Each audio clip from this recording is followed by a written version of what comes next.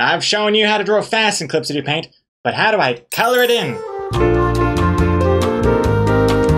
Welcome back. I'm Gregor Tchaikovsky and I still make a comic called Loading Artist. You might have seen my other tutorial about how to draw fast in Clip Studio Paint using Clip Studio Paint's secret features. Spoiler alert, it's vector layers. And now you might be thinking, cool, I've got my line art done, but how do I color it in? Yes, if you're trying to fill in a vector layer, you'll find out that it's not possible. But that's okay, because you shouldn't be filling in colors on the same layer as your line art anyway. Because what is that? Is this high school? Is this MS Paint? Are we Piet Mondrian again? I don't think so. Now after such a spicy statement, let me just backpedal here for a second and say that everything I'm about to show you in this video is just my way of doing things. I'm not saying it's the best way, I'm just saying it's the best way for me. And even then I'm not so sure. Alright, let's take a look at this file. I've got my line art layers in here, in a folder I've cleverly named Lines. And now let's create a new raster layer and put it beneath your line layers. Okay, now let's color it in. Wow. What a waste of time. Surely there must be a better way to do this. Oh, I know. The fill tool, of course. Good old fill tool, how could I forget about you? Oh dear. It seems it doesn't know what to fill because we're essentially filling in an empty layer. But that's okay. It just means we need to set our reference layers. Alright, this is one of those features that once I found out about them, it amazes me that it doesn't exist in other programs. Without reference layers, you're basically limited to either filling in around whatever already exists in the layer you're filling, or maybe you turn on the All Layers button that might exist. But now suddenly it's taking into account everything in your picture, which isn't always ideal because you might have a lot of overlapping layers and stuff. But with reference layers, you can tell Clip Studio Paint exactly which layers you want it to be looking at when deciding what it's filling in. Now this is how you do it. First, select the layers, or folders, you want to set as your reference layers. And then click this cute little lighthouse button. This little lighthouse over here means that this layer is now acting as a reference layer. Now that we've set our reference layers, click the Fill tool, and specifically the Refer Other Layers subtool. Take a look at the Refer Multiple section. This lets you choose what it should be looking at when filling in. You can have it look at all layers, or reference layers, or selected layers, or the layers in the folder you're currently working in. These are all handy in their own ways, but for now we want to be working with reference layers, so click that cute little lighthouse. Now, make sure we're in our color layer and start filling in. You can also click and drag to fill in multiple sections at once. Important notes. When filling in colors, it's best to extend your coloring to go behind the lines a little bit, just to make sure you've really caught every pixel. Filling in without any of these techniques will fill in until it meets the line, but it can leave some kind of fuzzy pixels where it wasn't sure if it should still count or not. Let me lower the opacity of these lines just to show you exactly what's happening. This is not good. But luckily, Clip Studio Paint offers a couple of excellent techniques to combat this. By default, in the Refer Other Layers Fill subtool that we're in, area scaling is turned on. This basically means it'll add or subtract an amount of pixels around the outside of your fill. This is fine for most cases, but just make sure the number you pick isn't too high, otherwise it might start coloring beyond your lines. If your line art is done with vector layers, you can turn on Fill Up to Vector Path. This will fill all the way up to the center of your lines, but beware that this does not take masks into account. So if you've masked out some of your line art layers, it will fill in as if those lines are still there. So just keep that in mind.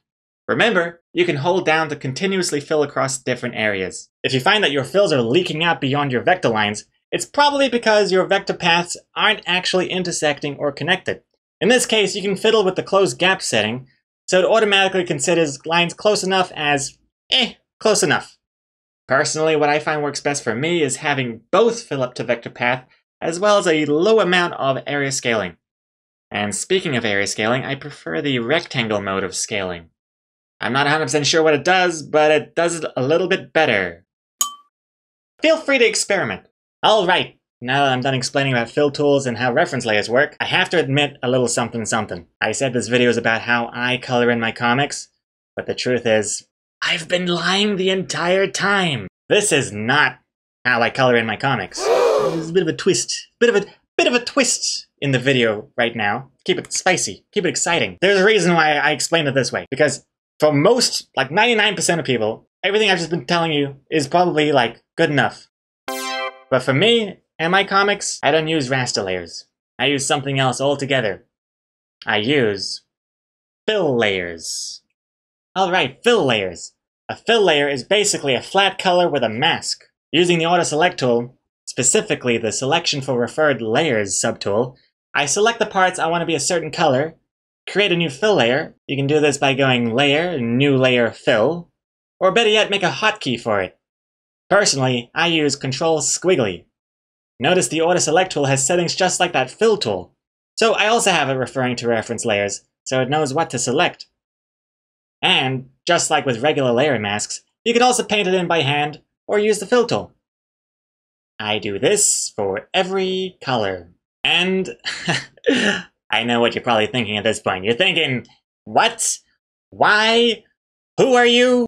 Good questions. Why use a million fill layers when I could have just used like 1 or 2 raster layers? It's a good question.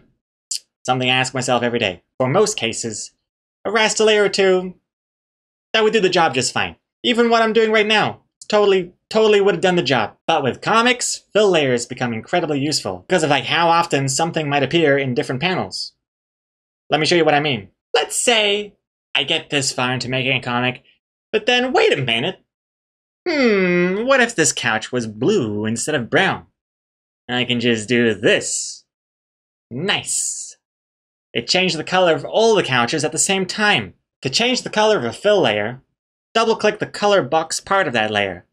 But if you're a pro and want to change the color quickly and in real time like I just did, switch to the Object Operation tool and change the color in the color wheel. Of course, you want to be using hotkeys for all of this to be extra fast. If I had changed my mind about the color of the couch, but I had all my colors on a raster layer, I'd have to manually refill in each couch by hand, which is just silly and a huge waste of time.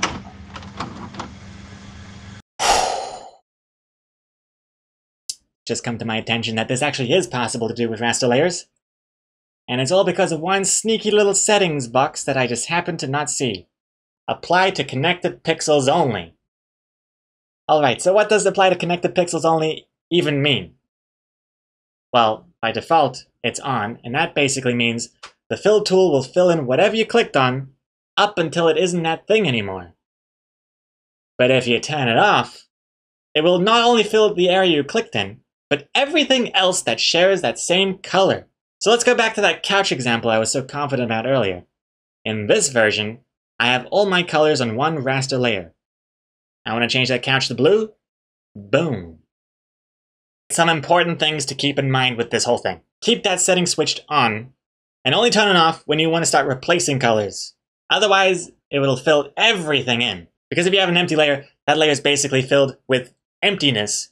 And if you're clicking something, it's basically replacing that emptiness plus all the other emptiness with the color you're just filling. Does that make sense? Does it? Also, if you're dealing with similar colors, be sure to turn that color margin way down so that it doesn't replace colors you didn't mean to replace. Because if you're not careful, you might accidentally have turned a lot of colors into the same one. Alright, well that discovery has definitely made me question my methods.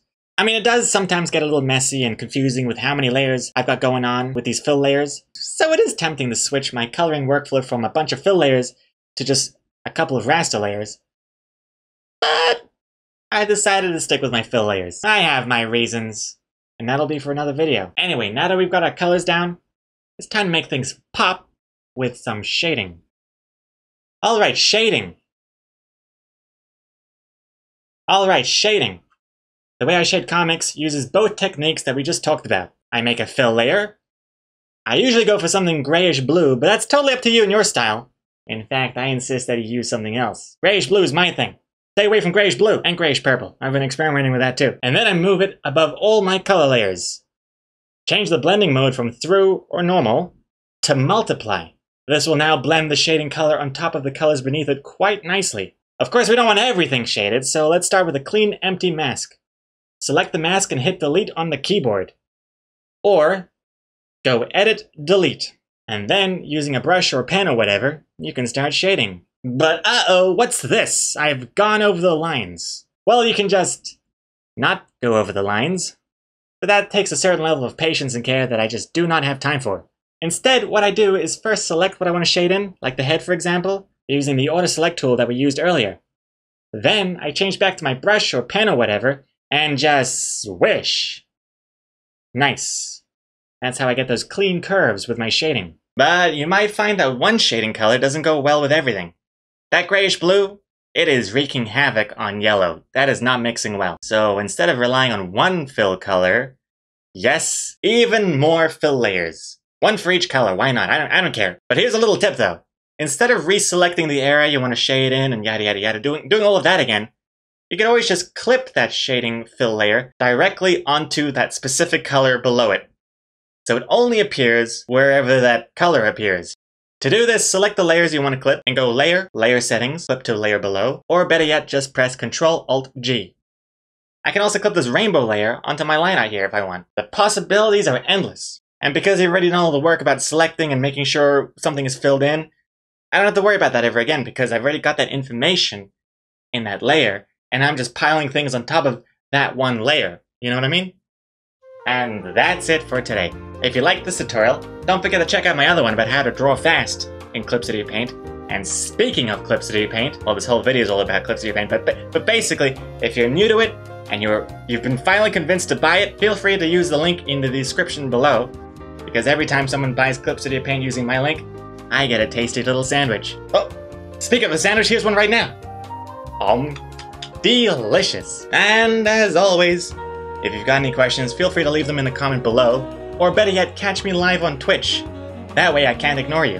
But if Twitch isn't your thing, don't worry, I'm also on Instagram, Twitter, Facebook, all of the classics. Got a Discord, got a subreddit, and best of all, got a website. Yes, a .com, loadingartist.com, the best place to read Loading Artist comics. And I just got a snazzy new update recently, like a really big snazzy, fast, super fast. But anyway, that's it. Thank you for watching, and until next time. Oh, and also a Patreon!